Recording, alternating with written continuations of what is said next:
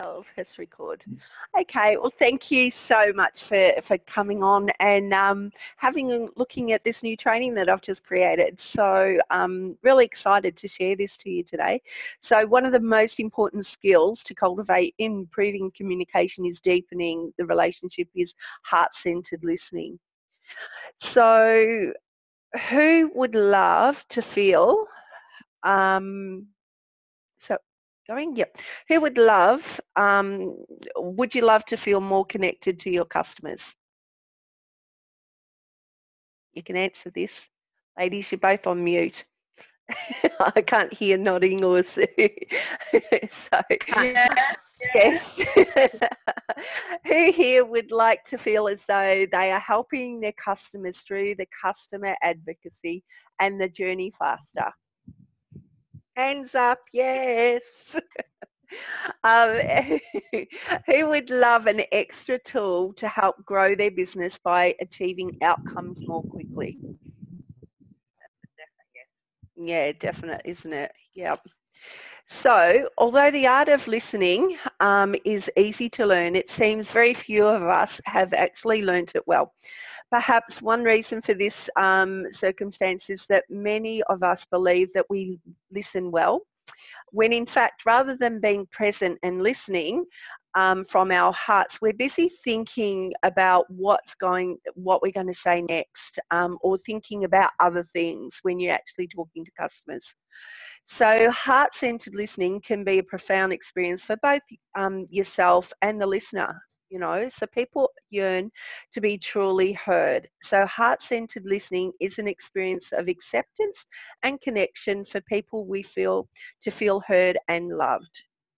So listening happens at 4 specific levels. So an obvious one is listening for facts or information. Okay. In general. Sorry, Rob. Sorry to cut in. Yeah. What slide should we be on? Because it's just on the first one again. Yeah, that's where I want it to be. Just at this, yeah. No, that's all right. Yeah. So an obvious one is listening for facts and information. Okay. So in general, this is listening at the content level. So content information is only a small part of most messages communicated to us at one time. All of us do this daily without even realising, and when we're asked upon reflection, how easily can this information be misunderstood or miscommunicated? They occur on this very basic level. So that's where we need to make sure that we're listening with our heart. A second way of listening often involves the energy of how something is said or the tonality of the communication flow. So tonality is the manner of the expression or the mood in which a person articulates that information. And the third aspect of listening is that of meanings. So this involves setting our intention to not only listen to what is said, but also glean the more elusive or deeper leveling of what it's meaning. Or what's meant. So listening to a person while centering your awareness in your heart and giving a person your complete attention enables us to better hear. We gain a deeper understanding of it and put greater importance on what a person may be sharing with us at a given time. And lastly, the fourth level of listening involves that person. So really seeing them and listening and attending to what the ear of your heart. So that's what you need to, really listen to what they've actually said. When we attend to others in a caring and receptive way, what happens? Oh, bloody hell, my Bixby started talking to me. What happens is the content being shared, the person listened to feels that you're caring about them and has understood them, what level that they're on. So when a person feels cared for and understood, more likely they will want to spend more time talking to you.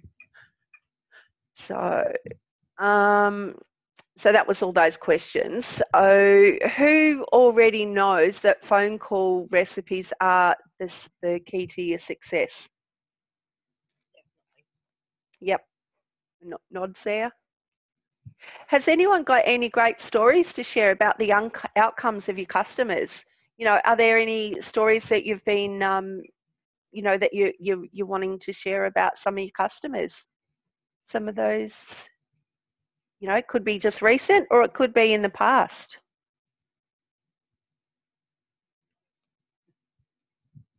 Can't hear you, Melissa. No? No stories. No stories.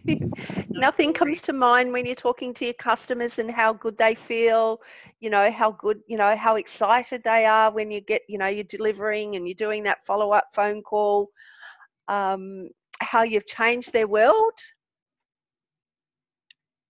Yeah, it just makes you feel good.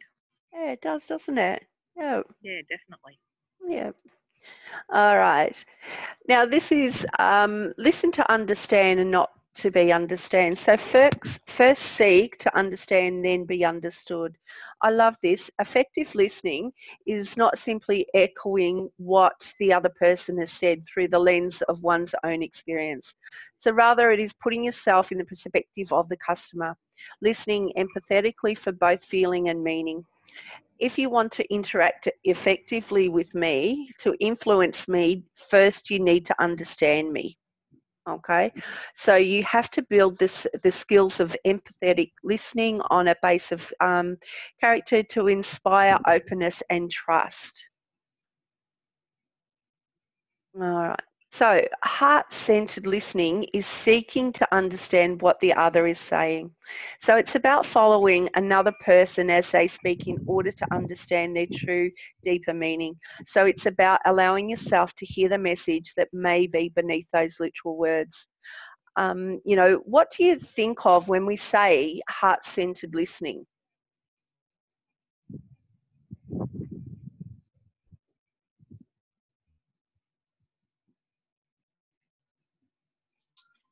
I think it's like really listening to what people are saying so that when you're ready to respond, you do come from a place of caring Yep. and understanding and everything like that. Yep. The thing too is I think you need to actually take a step back when you're actually listening to someone and listen to what they've said and pause on it. You know, don't come back too quickly with something. You need to really reflect on what they've actually said and not have a rehearsed thing in your head. Why would you benefit from this? What are the benefits? Hi, Paige.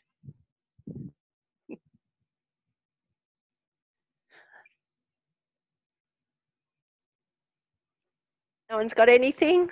Why would you benefit from having built a rapport with a customer? Because it's definitely then a better relationship, and the better relationship that you have means the more customers you'll end up with, because it's that single ripple drop. They'll just keep telling their friends how great you are. Yeah. Yeah, definitely. And it's all, yeah, that's right. It's about that referral, isn't it? You know, and it can be on different levels. It's not about sales also. It can be on a bigger level of communicating with your customers, recommending recipes, your knowledge that you've got. You know, it could be on food, it could be on allergies, intolerances, whatever it is. If you've got that, you know, building that rapport with the customers, they're more likely to, you know, recommend you then. Why would your customers benefit from this also? They'll get better use out of their machine, and the more they use it, the more they will tell their friends. Yeah, yeah, definitely. So, what are the intentions of heart-centered listening? So we're listening in a caring zone, and it's the attitude of willingness. So it's from a place of service. So service is an expression that we use by contributing to the well-being of others, you know, with the intent to serve. We focus on giving rather than receiving. So it is all about the customer and what their needs are and what, you know, they're wanting. All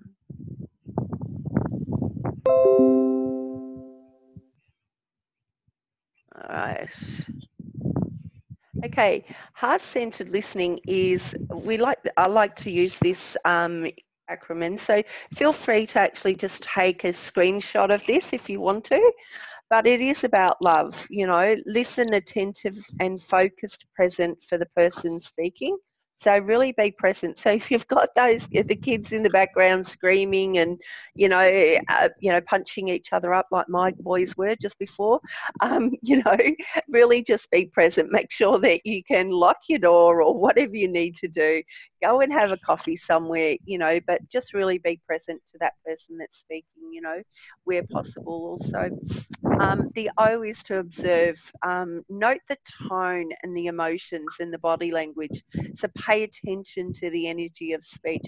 It's amazing how you can actually notice a big drop, in a customer, when they've returned your call and they don't know who you are, and you say, "Oh, it's Roxxie from Thermix." The next minute, oh. And you can hear that tone, can't you? That drop. But then when you pick up the language, like, I was just touching base with you to, I know you've had your machine for a month, or just to see where you're at the moment, and striking up a conversation. By the end of it, they're back in love with you. So it's a great way to actually find out exactly where they're at, the phone calls, with their the tone. The V is to verify the feedback of what you hear. Check your can't even speak these braces. Perceptions.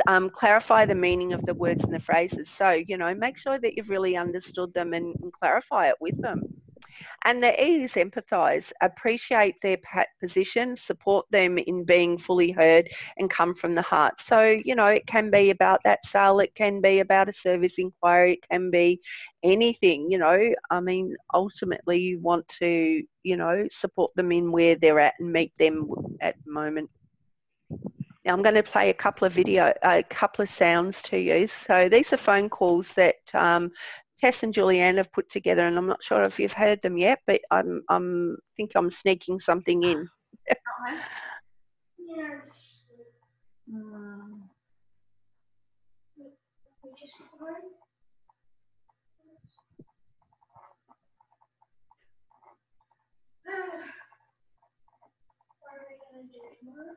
No, you should play on using that. Oh, good.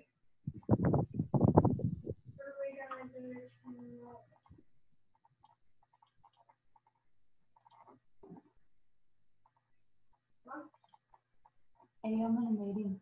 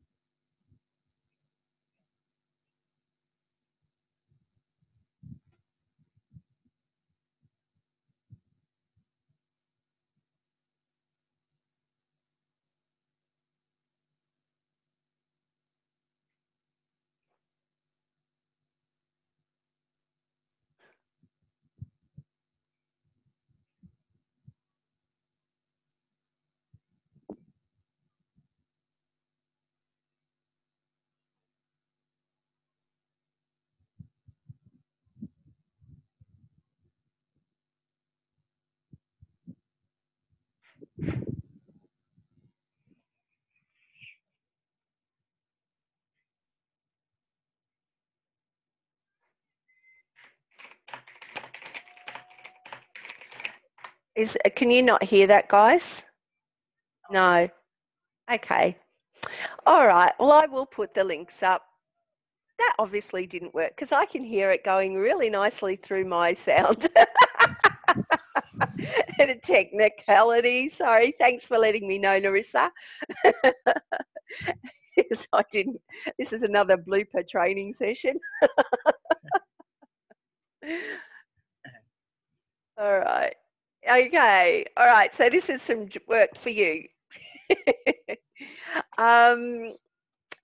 I want you to work out. I want you to come up with 10 customers' names and what your intention is of the call. And how can you use love in your business? how we incorporate these values. So have you got a list already? And I'd like some feedback. How are you going? Because we're in our telethon at the moment. How are you going with making your phone calls? Have you been able to come up with your list of 20, or have you been able to make at least 10 phone calls?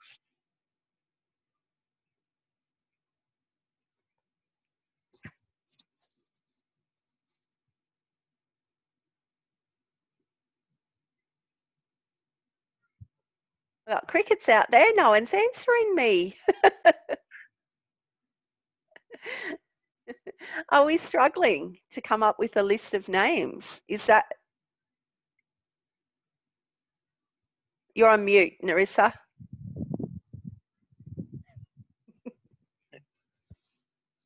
Oh, good. I was looking for a pen. Thanks.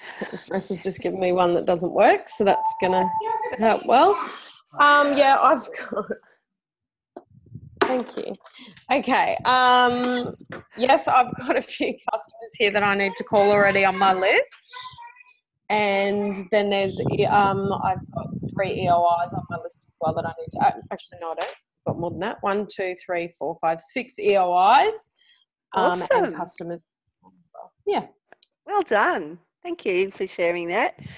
Paige, what about yourself? How are you going with your phone calls, you know, and getting a list together for coming up with some names of people to call and the intention of your call? I'm just doing follow-up from December 1st and following up recruits that just haven't gone to the next stage as well. Yeah. Just reconnecting with all of them and just trying to book lots of demos. Yeah. I don't know about you guys, but quite around in this area, we found it too hot and we had quite a lot of cancellations. So just trying to reschedule those ones as well, because they genuinely want like a demo. It was just too hot. Yeah. So. Yeah, Queensland's been horrible, hasn't it, lately, you know, with that. So, yeah. Well, thank you for sharing that, Paige. Yeah. You're right. Yeah. So I'd like you to come up with this 10 names and what's your intention. Really have the intention. So, Paige, it sounds like, you know, you're going to offer them the host rewards, you know, because they're people that are purchased in December, you know, and have that in front of mind, you know, when you're offering those host rewards. Now, befriend your inner critic. Okay, so your mental attitude is something that you can control outright, and you must have self-discipline until you create a positive mental attitude. So your mental attitude attracts to you everything that makes you what you are. I love this quote. I think it's so strong and powerful, and that's by Napoleon Hill. So the other proverb that we've got is an African one. So when there is no enemy within, the enemy without can do you no harm. So the calling, remember, the calling isn't about you. It is about how you are positively contributing to the conversation. So really make sure that you're actually, you know, if you know you don't like that phone call, you know, that you got that critic sitting there, just pick up the phone. You know, remember, you're offering the customer a service. They're wanting to hear from you. All right, so state your intent. After the initial pleasantries, describe why you've called and what you hope the outcome will be. For example, I'm calling for 2 reasons. Firstly, I would like to check in to see how you are going with your Thermomix, or if you've had any questions about the Thermomix. And second, I'd like to share with you our new lunchbox workshop, our cooking experience, and our host reward. No, that's a great opening conversation that you can actually have with them. Remember, make it about them. So the slightest talk of me talk, it triggers the flight mechanism. So if it's all about me and what I do, I'm doing, I do this, and this, then they're going to think, well, you're not really listening to me. You're not really relating to me. So it needs to be about them. Do your homework before your call. Go back over your guest feedback forms and have that really in front of mind. And like I said, have that intention. come up with a script about them, you know, what it is that you're going to say about, you know, ask the questions. Make sure that you have open questions. Ask things like, you know, what would you like your next step in your journey to be? Work on the benefit to them and seek permission to, you know, to share that with them. And lastly is practice the script. You know, the more you get into doing that, it will become a lot free form and flow a lot easier. The next, I only got 2 more slides to go. So heart-centered. What is going to set you apart? So no two businesses are the same. What is it that sets you apart from everyone else? You know, is it customer service? Is it, you know, what is it that you're doing that will set you apart? Paige, I think I've actually watched a couple of videos of yours. Would I have seen you doing a, do you do videos where you put up, what's those Spanish donut things? Churros. Churros. No, that wasn't you, Paige? No, I thought it was you. So that sets you apart, you know, doing things like that, Facebook Live, whatever it is, you know, really think, you know, outside the box also. You must take time to establish the system of habits to make the reorder process as automatic as possible.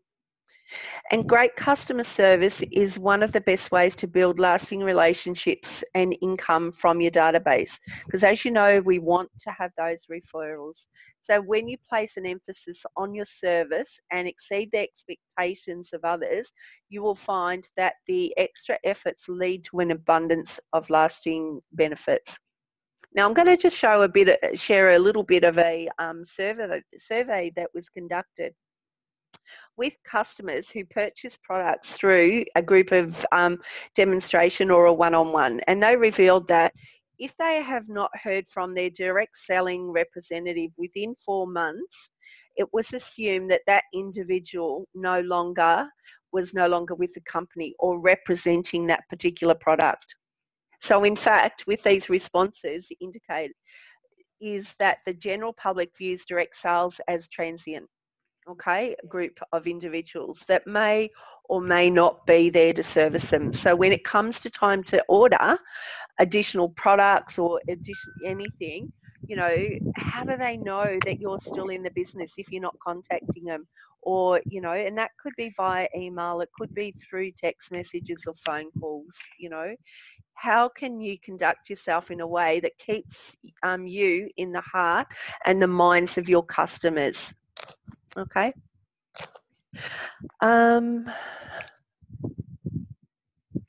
Direct sales is a relationship business. So because it's consistently individualized, attention is something your customers do not receive when shopping in department store or online. So they will appreciate your interest and reward you with the repeat business and the referral. Now, I'm going to see if this works, but I've got a video. And tell me if this is working, Marissa. I think we all need a pep talk.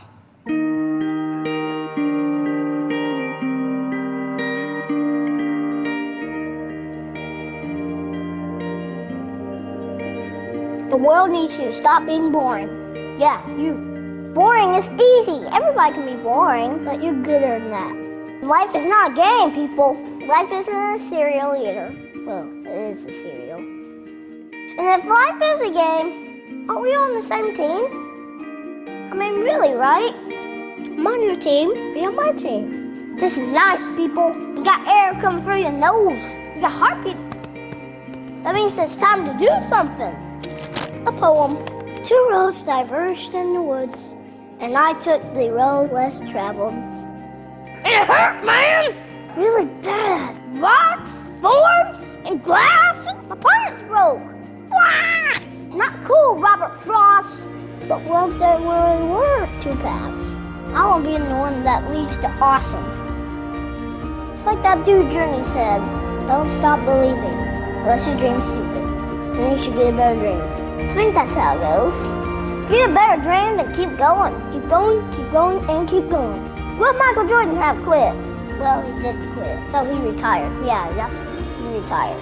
But before that, in high school, what if he quit when he didn't make the team? He would have never made Space Jam. And I love Space Jam. What will be your Space Jam? What will you create will make the world awesome? Nothing if you keep sitting there. That's why I'm talking to you today. This is your time. This is my time. It's our time. We can. Ah!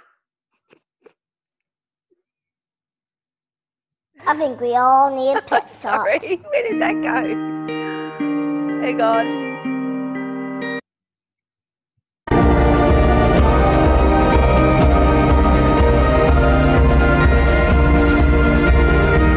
You've just been pep talked. Create something that will make the world awesome.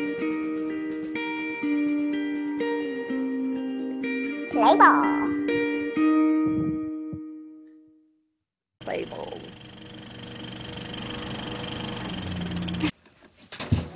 Oh, hi, everybody. We're all working hard to make this. All right, that's the end of it. So I love that video. I think kid president's pretty cool. You know, it's just a very simple message, isn't it? So so how are you going with your list of 10? Have we been working on it while we've been doing this?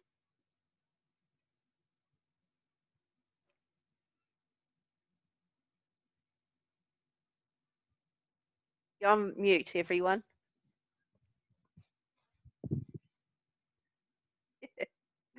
Any questions? Anything else you'd like to add? No? No? Okay. Well, thank you all so much for taking the time to jump on.